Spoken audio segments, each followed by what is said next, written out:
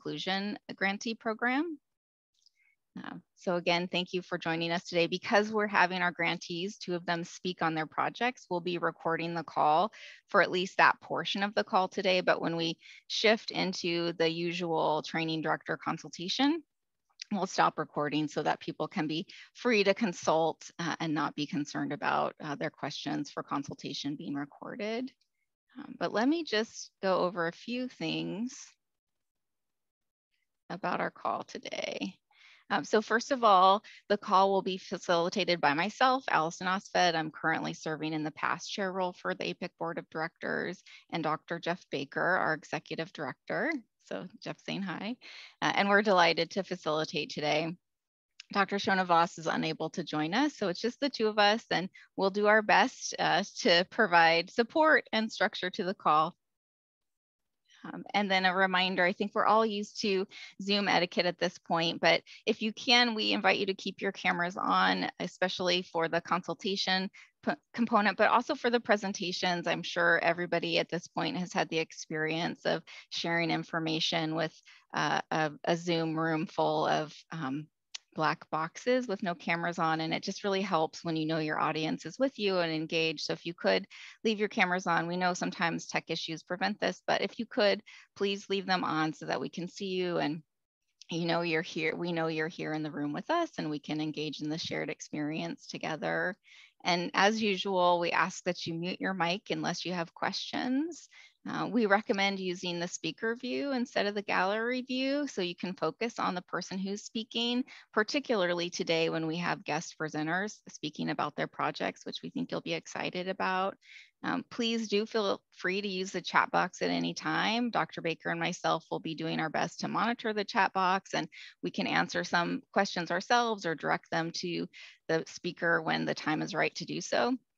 So please feel free to put questions in the chat as they arise. And again, when we get to the discussion point and the Q&A point of today's community call, we ask that you keep your comments and questions brief so that others have a chance to chime in too as best as possible. And as I mentioned at the beginning, we are recording a portion of this call because we have our grantees giving presentations for all of us to benefit from. And we know not everybody can be on every community call, but when we shift into the consultation portion of the call, we will stop recording. And Jeff and I will do our best to remind each other of that. And someone from the audience can feel free to remind us if we forget to. Okay, so as usual, we have that open format in our structure for today, and that will be the second portion of the call. But in the first portion, we're deviating from our standard community call structure so that we can have formal presentations and hopefully some discussion as well from our grantees.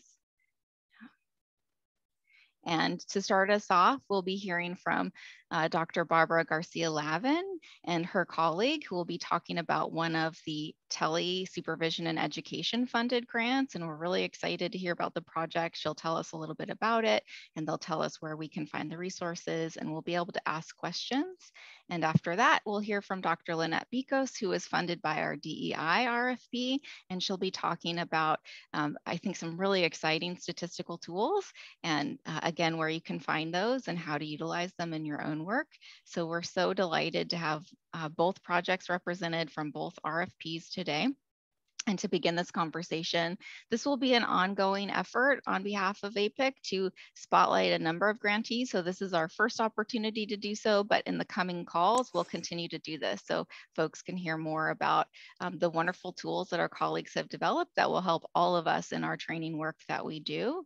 And for today, I just wanted to note that what we've asked our presenters to prepare to do is to each share about 10 minutes or so about their projects, how to utilize them, the tools that they developed, where to find them, and so on. And we've asked them to do that back to back, and then we will open up for Q&A and discussion about the projects with the PIs after both presentations have been completed. So if you have a question, feel free to put it in the chat, and Jeff and I will do our best to track it and circle back to the PI when it's time for Q&A. And then, as I mentioned, after we exhaust the discussion about the grants and the tools, then we'll shift into our usual consultation topic. Okay, so I am going to stop sharing my screen and invite our first presenter. Thank you, Allison. Can everyone hear me?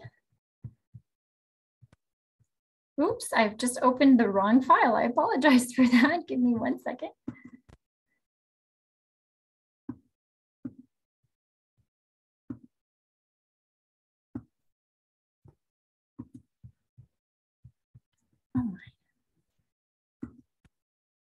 Oh my goodness, I apologize. My mouse is not responding right. I'm not sure what's going on. Give me 1 second, please. I apologize. No worries. I call it virtual hide and seek when I'm trying to find my way. My goodness. There it is. There it is. Okay, so I am Barbara Garcia-Lavin. I'm an associate professor and currently the DCT at Nova Southeastern University. I'm the DCT for both the PhD and PsyD programs. But before that, I was an internship training director for 7 years. So APPIC has always been my home, and I'm very happy to be here today. I'm presenting today along with my good colleague, Dr. Anna Fins, who's a full professor here at the college. And we worked on this project together, and we've been teaching the supervision and consultation course for our doctoral students here for about 4 years now. So we are extremely excited that this project has happened and that we're going to hopefully be able to continue working on this important work going forward. Before I continue, I just want to make sure everyone can still hear me, because all of a sudden I've lost my gallery view, so I can't see anyone. Can you all still hear me and see me? We can hear and see you. Yep. Great. All right, thank you. Okay, so this is a very text-dense slide. I'm just going to summarize what we did with our very generous funds for you, so you have an idea what we did. We really wanted to get an idea about how our supervisors in training, so these are fourth-year doctoral students in their last year before they go off to internship, usually actually their last semester before they go off on internship, before they go to, most of you who are internship training directors, they take a class with us that is called Supervision Consultation. And in that class for the last 3 years, 4 years if you include this year, we have been providing them with supervision of supervision as part of the experience. So we went ahead and we surveyed them using a modified supervisor competency self-assessment tool that was developed by Fallender and her team. What we wanted to get a sense was how they felt that they had developed supervisor competencies over the time that they provided supervision to first year doctoral students. What we do in our classes is we team up fourth year advanced students as supervisors along with very first, second semester, first year students that are getting ready to go off to start practicum either over the summer or the following fall. And we have them work together to develop certain competencies that'll let us know if they're ready for practicum. So given the pandemic and everything that happened in the years between 2019 and 2021, we ended up having supervision that was delivered by these supervisors in training in 3 different formats. In 2019, they saw all of their students pretty much face-to-face. In 2020, they did a hybrid. We started the semester face-to-face, and all of a sudden the pandemic happened and everybody had to switch to virtual. And then in 2021, I believe most of it, if not all of it, I think it was all of it, was virtual. We were doing synchronous video conferencing and or telephone calls, or the students were doing that. So we thought, wow, how interesting. We have this sort of 3-group situation here with face-to-face, hybrid, and virtual formats. And we were really curious to see if the format had any influence on the competencies or the self-assessed competencies of the supervisors in training. So we went ahead and we surveyed them. We also surveyed the first year students that were their supervisees. We ended up with about 75 supervisors in training and 110 supervisees that completed the surveys entirely. And our findings were very interesting. These supervisors in training perceived themselves to experience greater competency developing supervision in a hybrid or fully virtual format relative to providing supervision in person. And we thought that was really interesting. And actually, the students that received supervision from them also reported the most satisfaction with their supervision when it was delivered in a hybrid format. That was significantly greater supervision or satisfaction relative to supervision that was delivered either in a hybrid format or via telesupervision was preferred to in-person supervision. So we also thought that was interesting. And it extends some existing findings that are out there that show that really there's no difference in satisfaction depending on the formats of supervision. But more recently, there have been some findings that there might be some advantages to telesupervision over in-person supervision, which is kind of leading us to want to go further and see what might be behind this phenomenon with some of our future studies. The other part of the project that we did was we developed a supervision instructional guide. It's really a tool that we thought would be helpful. It's based on what we've done in our courses over the years and what we did with these supervisors and supervisees in training. We thought it would be really helpful to develop a guide that could help not just other doctoral program courses, but also internships and postdoc programs. It was informed from all of our years of teaching and providing supervision of supervision to our fourth year students. It's a tool for teaching supervision. And like we said, it can be used within a doctoral course, but it can also be used as part of seminars with interns or with postdoc trainees. It provides a 12-week program. The first about 6 weeks or so are didactic, and the second 6 weeks are a guide for providing different topics in supervision of supervision. And we always in our classes, we try to have the supervisors meet with their supervisees at least 6 times during the 12-week period, during which we're constantly providing them with supervision of supervision and kind of guiding them through the process. So I'm going to turn it over to my colleague, Dr. Anna Fins, who's going to talk a little bit about the actual modules for each of either the didactic or the supervision of supervision. Thank you, Dr. Garcia-Lavin.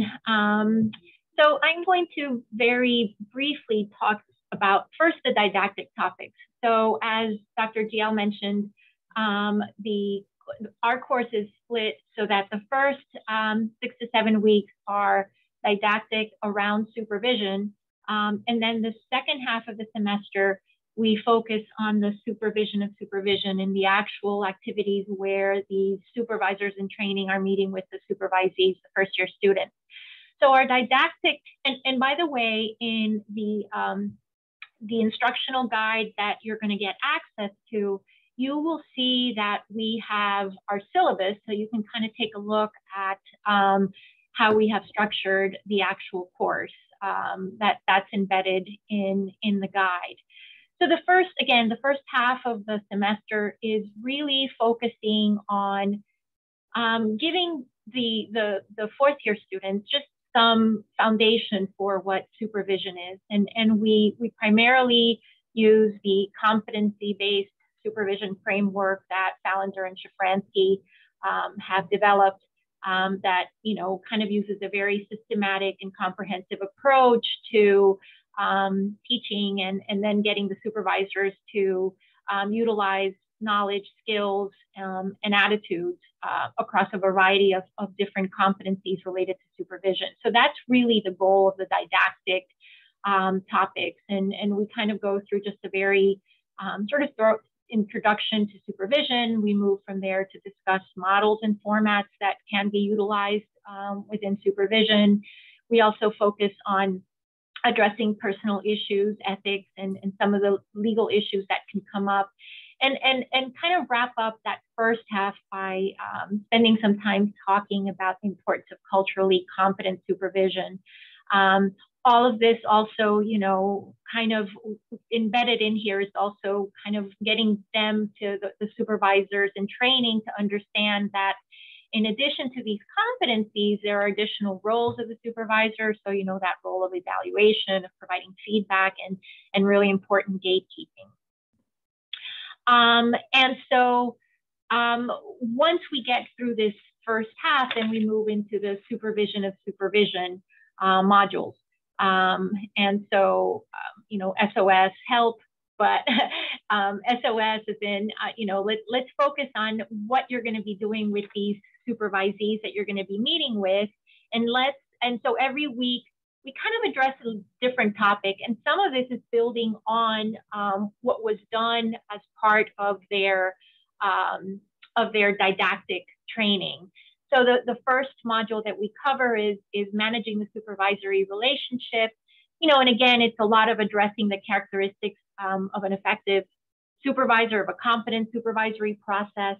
And the way that the guide, again, once you get to see the guide, these modules have two kind of processes. One is the things that are going to be covered in the supervision of supervision. So the supervisor working with the supervisors in training, but then there's also an additional piece, which is for the supervisors in training themselves, things that they can use with their supervisees. So they kind of parallel each other in some ways. So this first module really is, kind of laying the groundwork for what the expectations for Soup of Soup is, discussing telesupervision versus face-to-face supervision that will be done. And this year, we're actually allowing them to choose which type of supervision they want to do. So again, I think we're going to try to continue to collect data on this to see if those initial findings sort of are replicated or continue to be the way they are.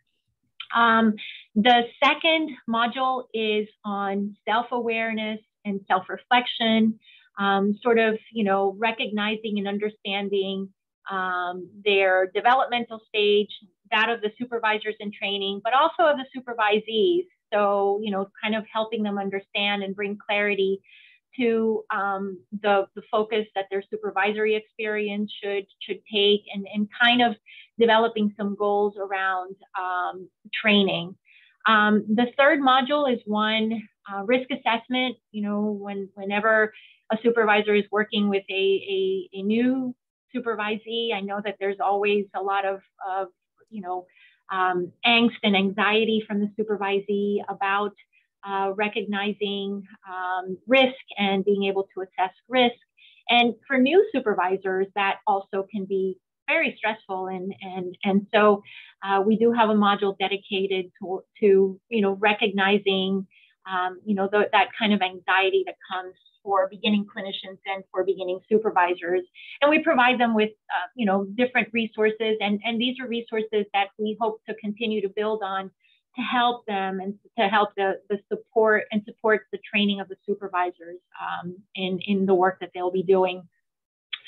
We also cover diversity, equity, and inclusion as part of this module, providing them a bit of an outline to guide responsive as well as competent multicultural supervision to facilitate the development of the supervisees in terms of their multicultural competencies via a variety of different resources that we provide in the guide. The next module is the self-disclosure module.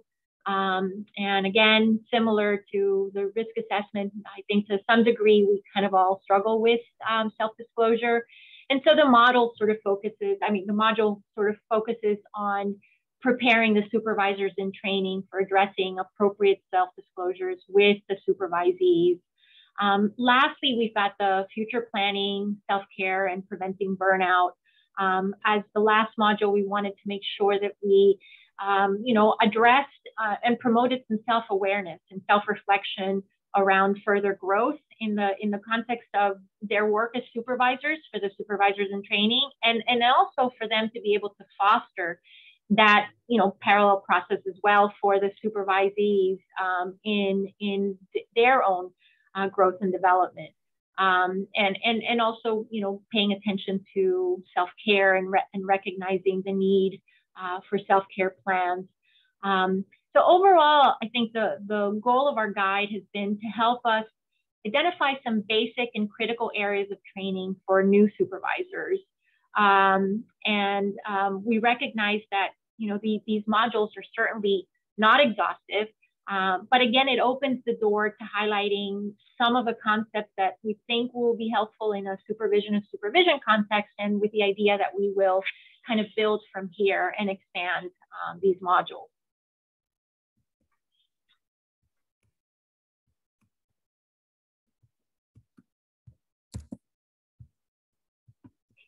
Dr. DL, are you gonna? I'm trying. It wasn't Oh, responding. there we go. There we go. Sorry. So do you want to talk about this one? Or? So here is a QR code. You can take your phones and take a photo of this, and this should bring you to the instructional guide. Please let me know if you have any difficulty scanning this or opening it. If you do, I will provide a link to the instructional guide, and you can get to it a different way, but this is our QR code that hopefully will work for everyone. Please let me know. It looks like they're getting it, so that's good. Great.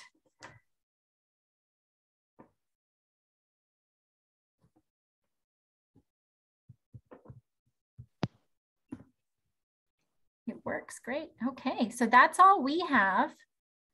Awesome.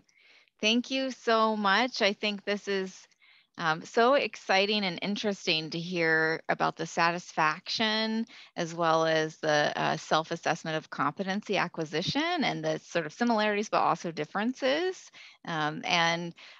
We are just so grateful for the guide. I think this is something that could be used at all levels of training. And this is exactly the kind of thing that we were hoping would come out of the RFPs. And I just want to thank you for responding to the call to action and then sharing your time with us today to tell us about it and your willingness to stay on the call.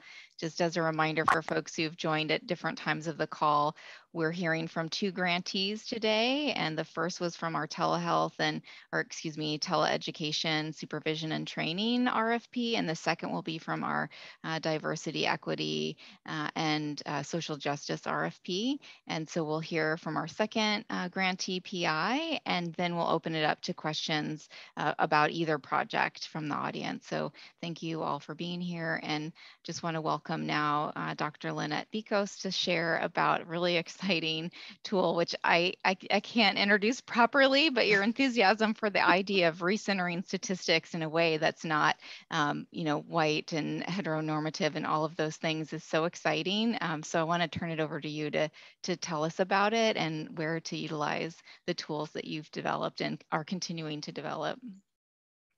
Thank you. Allison, I can see you. Can you hear me and see the screen properly? Yes, to both. Great. Thank you very much.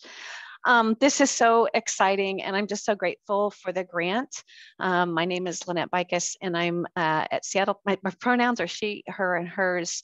My university is Seattle Pacific University, and we're on the ancestral lands of the Duwamish. And the project, the grant title that was funded was Psych Stats in R, Open, Accessible, and Recentered. And I'm just really excited to tell you about it today. Like the previous presenters, and oh, by the way, I'm so distracted by the amazing information you guys presented. It solves about 3 problems we're having in our clinical psychology program. And so before the end of the day, I will be forwarding it to our director of training. So thank you. Just super exciting for so many reasons. So the story is that about 4 years ago, the university was, we're a private, small liberal arts university mostly, and so our API accredited clinical psychology program is a bit of an anomaly. We were heavy SPS users, and for several years we had been getting pressure like, can you please quit buying so many SPSS licenses? Do you really need the super spendy ones that have multiple imputation? You got to help us reduce our computing costs. And I'm a regular at WPA, and I had noticed that over like about 5 years, all of the stats camp presentations that they have a 2-hour stats workshop every day at WPA, it's completely awesome if you haven't gone or been there. We're transitioning from SPSS to R. And we realized that many of the graduates we train are trained in pretty high-end statistics, hierarchical linear modeling, SEM, and they get out and the places they work may not have the fee-for-service programs like SPSS or M+. So we, together with our IO program, which is also a PhD program, made the commitment to transition from SPSS to R. And oh my gosh, at that stage in my life, after having taught and learned SPSS for 25 years, it has been quite the rugged transition, but it has been completely worthwhile. And now we're starting to see our students have some of that same joy. Some of our students have some of that same joy. Anyway, so that was one of the motivations behind this. The other motivation was my attendance at Academics for Black Lives in 2020. Both times they ran the entire curriculum, and then again in 2024 or 2020 last year. I don't know my years, wherever we are, 2 years in a row. And so in that, in Academics for Black Lives, we were challenged to think about decentering whiteness and centering other voices. And that word centering just kept going around and around in my head, because in my context, it's about centering variables in a regression equation. And so I started to think about when we came back that fall 2020, and we were talking about decolonizing our curriculum and having an increasingly socially and culturally responsive pedagogy, how are we going to do it? One of my faculty actually said, well, you don't have to, Lynnette, because you teach stats and there's kind of no way to do that. And I said, game on. And so this is my response. And then APPIC, the grant, the RFP was the perfect and perfectly timed motivation I needed to really push this. So I just want to show you what we've done. The highlight first, R makes teaching it more accessible, and our graduates then can use R in their graduate. But then the center of this is really about the research vignettes. For every statistic that I teach, I go find an article that has centered a social justice theme as the content. The authors are the first author identity. I try to find as much as I can from a group where scholarship has been historically marginalized, and where the statistic that is the primary statistic in the article is the one I'm teaching. So every article that's picked has to be from that. So I want to show, oh, I forgot that I was going to switch. I want to show, and I can't quite see my, sorry about this. Let's see here. I sort of forgot this part of the problem. I want to show the QR code would take you here.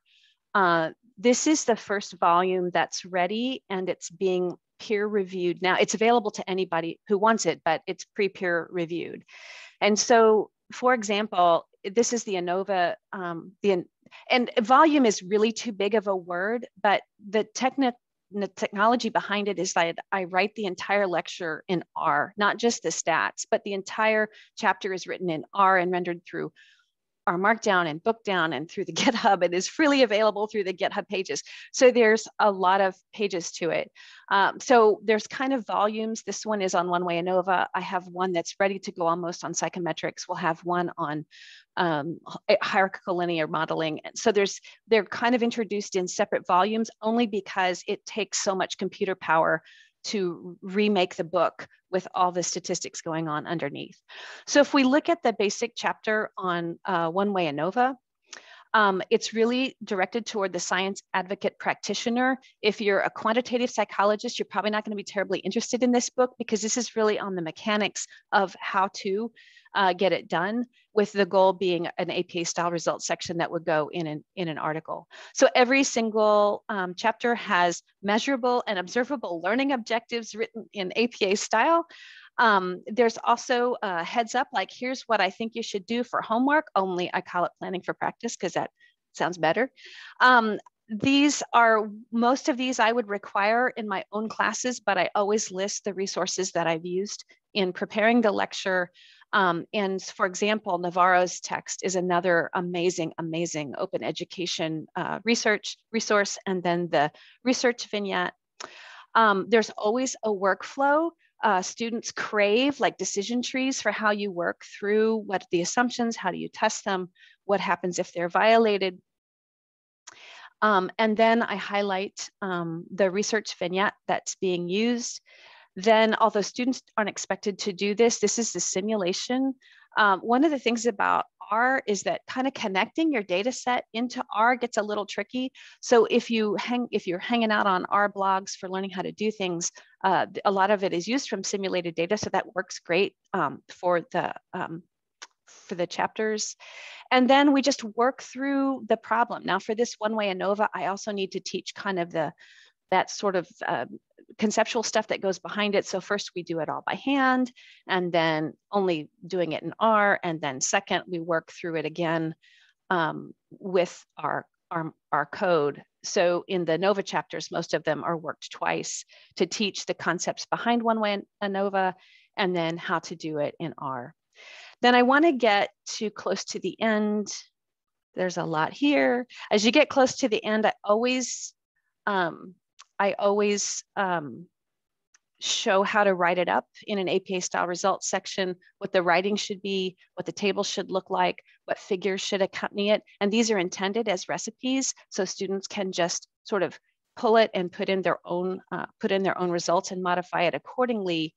And then the other piece that I believe is recentered is the practice problems. So when I teach stats, I teach it from the notion of like, I want you to stretch yourself with a goal.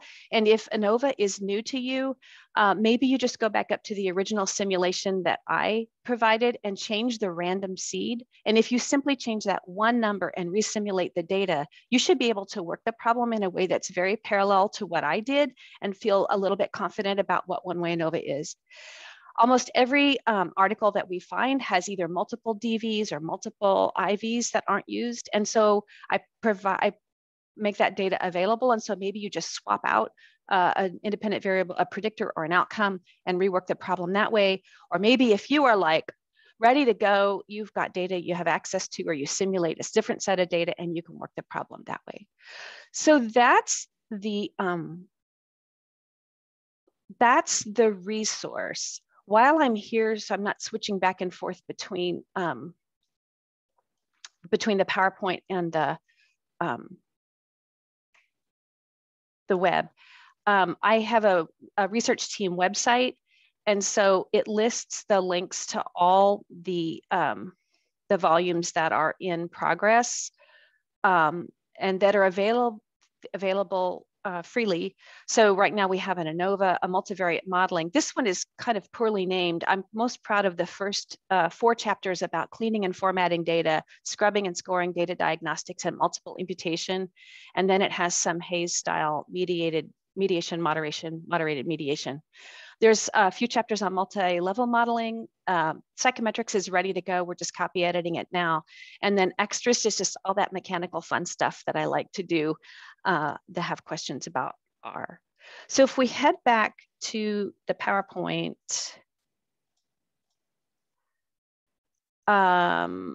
where did I leave off? The process right now is that before just my librarians at SPU are amazing, and they're helping me getting it to an open education referatory so that it's officially available as an open education resource. But before we do that, I'd really like to have it reviewed. So I'm looking for 3 kinds of people with 3 kinds of expertise. 1, stats savvy people. 2, people who are wise about what it takes to have a textbook that's socially and culturally responsive. And 3rd, people who are familiar with open education resources. And so if you are game to look at a chapter or 2 and then provide feedback, there's links to both that page, that the ANOVA volume, and then links to the peer review survey. And if you get to any one of those resources, you'll have links to the others. So that's kind of where I am in the process. And then this grant also kind of started a fire in Division 17, the Society of Counseling Psychology. Amy Reynolds is the president, and she has a curriculum and praxis presidential initiative, and she's identified a gazillion work groups to create a socially and culturally responsive pedagogy across the counseling psychology curriculum. And so she asked me to lead the research working group. And so, because this is what I know how to do, I guess, we're going to co-author an open education resource that we've tentatively titled Transforming Research Methods and Health Services Psychology Applications for the Advocate Practitioner Scientist. Our goal is to have 6 draft chapters ready by APA, but the nature of open education is that it's perpetually in progress. So you can always fix your copy editing editors, and you can always add or replace brand new chapters. So if you are interested in any of that, I would just love to hear from you and get you involved. We still need a ton of authors. And I think that's it. Thanks Thanks for mentioning that, Dr. Bikos, about Dr. Reynolds. She is the keynote speaker for the APPIC membership conference in May. So I hope to see many of you there. Excellent choice. And I will put those links in the chat since they were kind of fast. Thank you so much. Wow. I mean, I am just in awe with the projects that are, and these are just the first two we're spotlighting. So I hope everybody else is as excited as I am to hear about the other projects as well. So I just can't thank both PIs and your teams enough for the work that you're doing on behalf of all of us to do better and learn and grow in these realms. And I really want to open it up to the audience for questions or feedback around these two projects that we've heard about today to start. So folks, feel free to unmute and speak up and direct your question to the PI or PIs of either project. Maybe if you're thinking about implementation, you want some guidance about how to pick up these projects and use them, or lessons learned.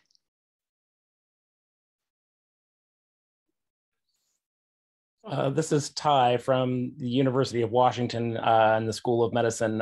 Thank you both. These are amazing presentations. It always exceeds I'm excited when I get on these calls. One of the questions I guess I had was more about the supervision. So one of the things that we deal with on internship is that given the level of where our trainees are, there isn't really access to practicum students in all of their rotations. And so it is really hard to figure out ways in which to give more supervision or to somehow practice supervision skills with people who are currently on their internship year. I'm curious of what other people thought, or if the people who are doing the presentations have thoughts about ways that during the internship year, we might be able to hone or work on competencies around supervision, given the limited ability of having other students to utilize as kind of proxies.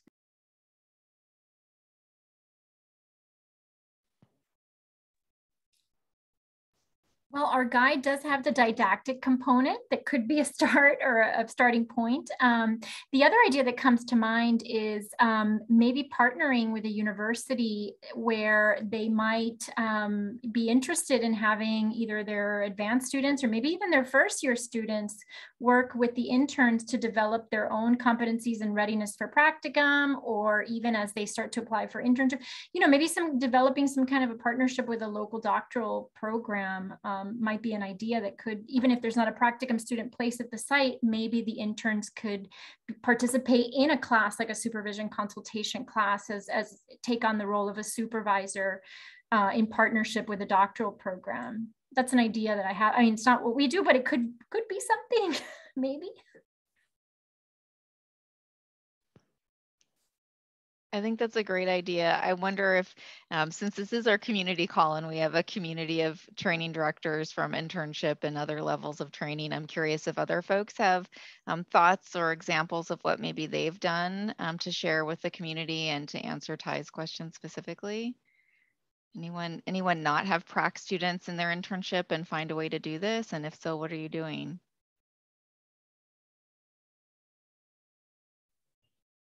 Yeah, I'll jump in. This is Karen Wolf from Washburn Center for Children in Minneapolis, Minnesota. So we have a large community mental health agency that has interns in other disciplines. So we have LMFT students and social work students and professional counseling students that are supervised by clinicians in the agency. So we've partnered our interns up across the discipline to supervise some other clinicians that are in learning. And so far, the few years that we've been doing it, we've had a lot of positive pairings and people learning both ways from different disciplines, as well as our interns getting that experience with supervising.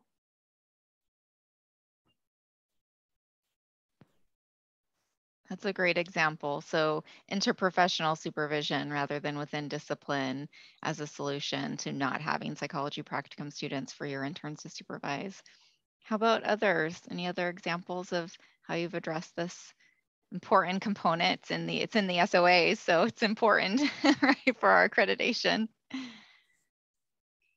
Hi, I'm Jessica Marshall from the Chicago Area Christian Training Consortium, and that's an issue where we found some variability across different sites within the consortium about availability of practicum students for supervision. One thing that we've found to be helpful is we've started paying somebody who has some expertise in supervision to provide a consultation group for all of our students together across the different sites. And that way the students that are directly providing supervision can present their cases in a de-identified way and get some consultation on that. And then the students who aren't able to do that are able to learn through that process and through the observation of what's happening there. So I don't know if there are other levels of supervision happening within the agency that they might be able to be involved in the process of that, and maybe watching even a licensed person supervising at another level of training postdoc or something like that, but it might be an option for them that way. Thanks, Jessica. Any other creative solutions?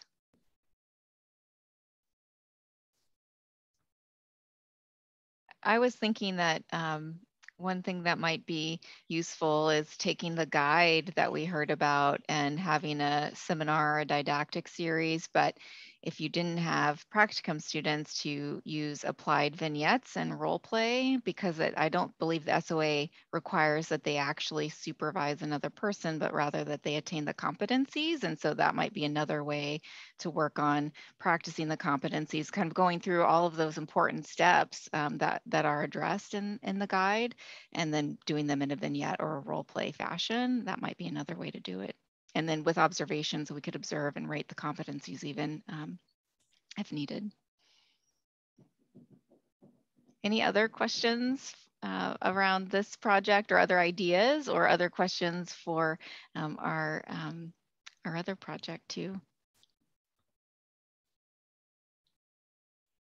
We want to help people implement and use these tools. So whatever you feel you need to know to try to pick them up and run with them, this is a great opportunity to ask while the authors are here, the developers are with us.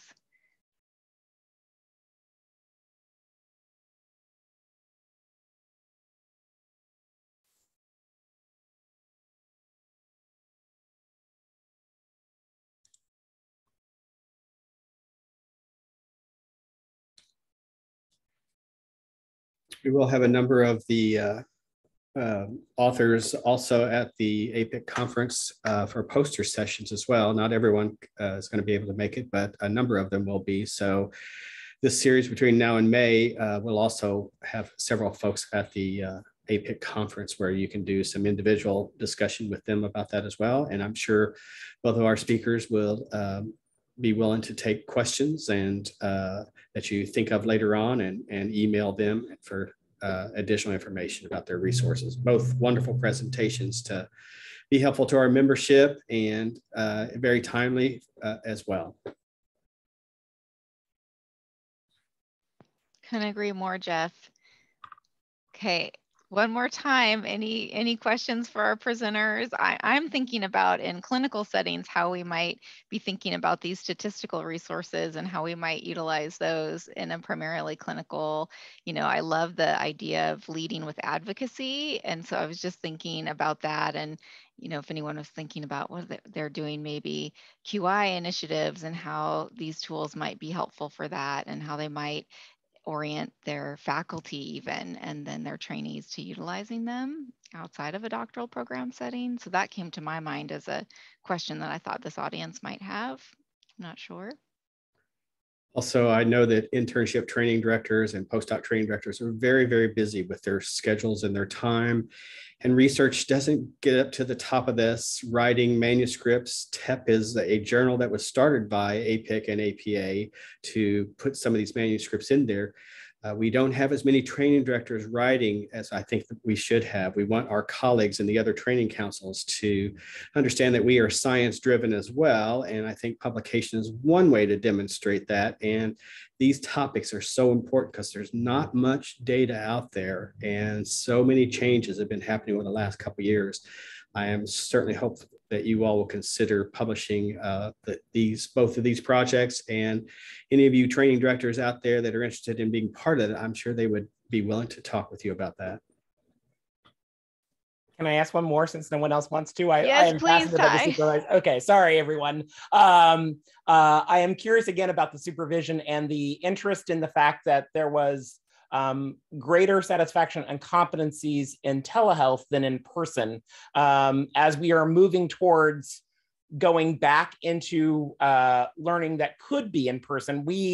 Our rotation sites are spread out. And to be honest with you, we have now really liked Zoom and the ability it gives us to be much more flexible with people's schedules and a lot less driving in the car. And so we are struggling as an internship to figure out what is the right mix. We're going to try a hybrid model first.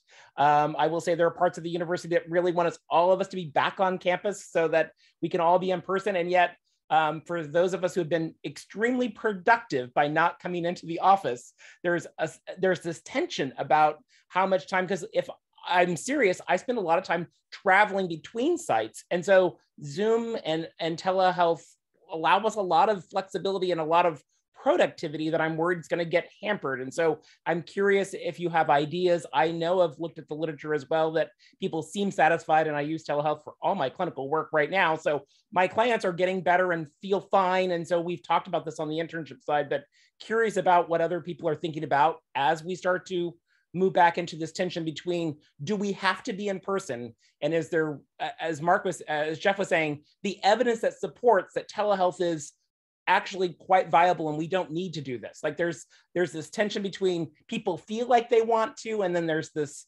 data that we could provide that says that telesupervision is good enough, or teletherapy is good enough, and we may not need to be this in person. And I think that's where I'm struggling as my own world is trying to figure out what to do next during a great pandemic.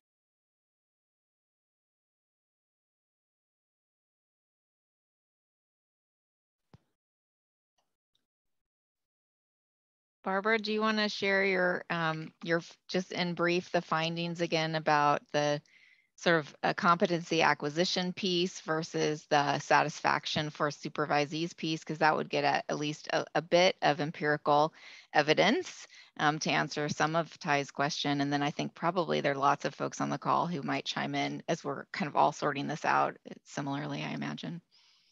Yeah, Ty, I feel like you summarized our lived experience here at NSU and why we're driven to continue this work, I think, because of these preliminary, and they are very preliminary findings, I do want to say that. But what we found, just to sort of repeat, is that the supervisors in training really rated themselves as experiencing greater competency delivering supervision in a hybrid, so a mixed either face-to-face, a combination of face-to-face and some sort of telesupervision, or fully virtual, so fully telesupervision format. They felt more competent, and we don't have any data to say why that is yet. We're going to look into that, but we speculate that might be that these are newer learners, probably digital natives. They feel like they have access to their resources right there on their computer when they're supervising. They might be able to pull up resources to share much more easily. And it doesn't have to come from years of experience or memory. They have access to the web, to their own files. I mean, they just have it there at their fingertips. So I can imagine, or we speculate, that that's probably contributing to their sense of competency that's greater than if they're doing this in person. One of the things we've talked about is maybe surveying more seasoned supervisors, those that have had many more years of experience, maybe even providing both telesupervision as well as face-to-face supervision, and seeing what that looks like from that perspective. So that's a project we've been sort of thinking about. And then with respect to satisfaction from the folks, the first year trainees in this case, that received the supervision, they reported the most satisfaction with supervision delivered in a hybrid format. And significantly greater satisfaction from supervision delivered in either a hybrid format or via telesupervision relative to in-person supervision. So the in-person was the least satisfying for these supervisees as well. So that's just very interesting preliminary data that we're going to keep looking into.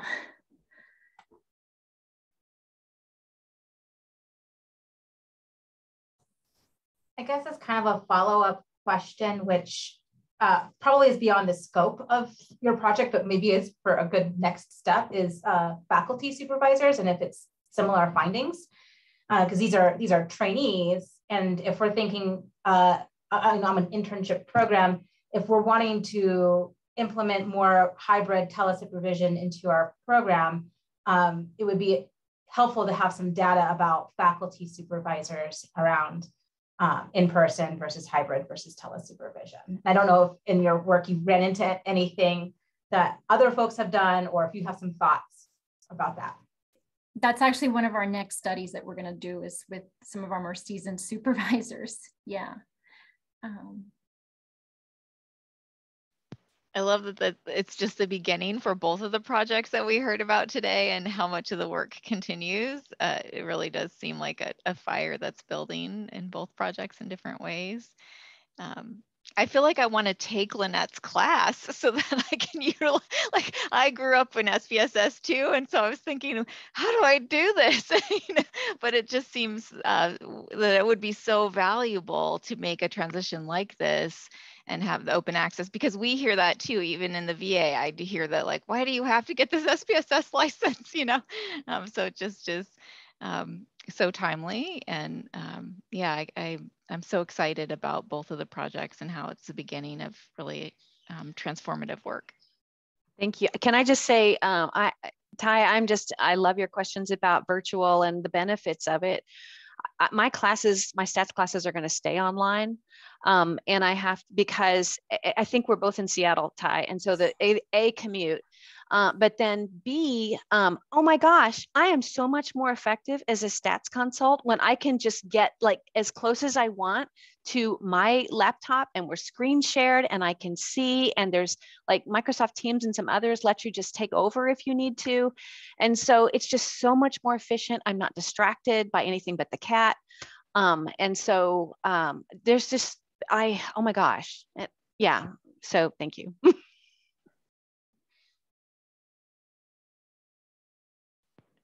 Yes, I will just say, if you don't know, we have 2 of your students coming on internship this year, thanks to Match. So yes, we are mutually happy as well. So it is nice to meet a name with a face. This, again, the world is grand and small at the same time. So For sure. And I see a comment in the chat. Well, first of all, I want to be sure that for our PIs, you're aware that there have been a number of positive comments in the chat. So folks in the community on the call today, thanking each of you for the important resources and seeing the value in utilizing them in their internship and postdoctoral training. So I want to make sure that you hear that, just in case you don't have your eyes on the chat. And then also there's a request for updates. So I think as the projects evolve, if you want to share some of that with me, I can, or Jeff too, Jeff and I. We can pass it on to the listserv if you're not part of the APPIC listservs, or if you want to post to our email groups directly, of course, feel free to do that. But it sounds like there's a lot of enthusiasm for the next steps and where these projects are going. And this is exactly what we wanted in funding these projects, was to create tools that could be shared, so disseminated and then implemented in other settings across the levels of training, from doctoral all the way through to postdoctoral. And so this is just a wonderful showcase of how that can happen. And I hope people feel free to reach out directly to our presenters as well if you implement and then have questions along the way, because I bet they'd love to hear that. That always makes my day when I can create a resource that is helpful to someone else and they use it, and then we can talk about how it went and maybe troubleshoot anything. And we do have just a few moments. So if there are any other questions or comments from the community, please feel free to speak up now.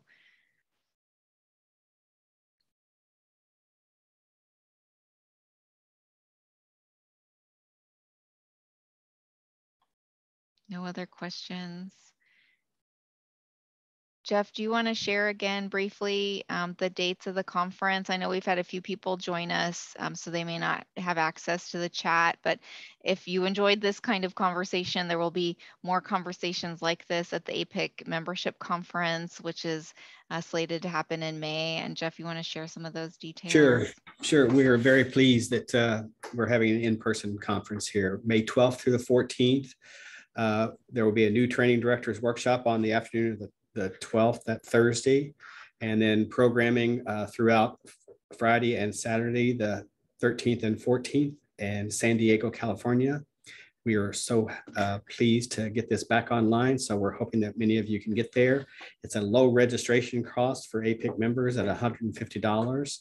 And the rooms in San Diego Gas Lamps quarter there are, I think, 224 or 209. I can't quite remember, but I know it's pretty low for San Diego. So I'm hoping that people can join us there for an exciting conference where you'll get a chance to interact with folks. And Jeff, we are working with APA to have site visitor and self-study training. No, around the conference. APA has declined. They have declined, okay. So we will not have the site visitor workshops this year. Sorry, there was a question in the chat about that. And then do you want to share about the first 200 or 150 registrants? Yes, I do, sort of. There we are for the first 250 people that show up at the conference that have registered and paid the full price, they will get a $100 gift card to use at your convenience. We really want you there, is what we're saying. Yes. And so we're hopeful that that would help reduce some of the financial burden for folks.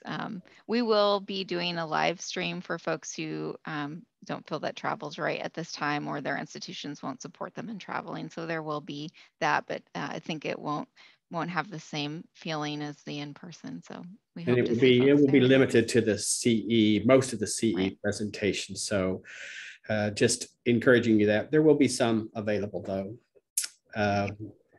We do hope that people can join us, and we understand that it's iffy times for sure, and hopefully your institution will support this.